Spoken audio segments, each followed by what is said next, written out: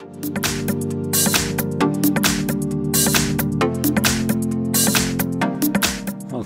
In front of me is a Xiaomi Redmi Note 8T, and today I'll show you how to boot the device into Fastboot mode.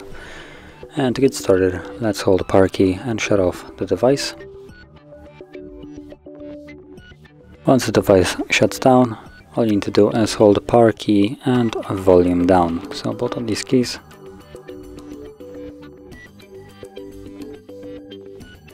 And there we go, we're now in Fastboot mode. So that is how you access it. And to leave this mode, simply hold the power key till the display turns off.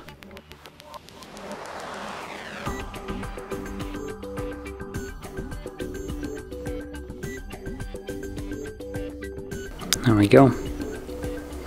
And it automatically turns back on.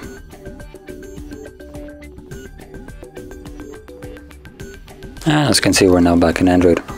So if you found this video helpful, don't forget to hit like, subscribe, and thanks for watching.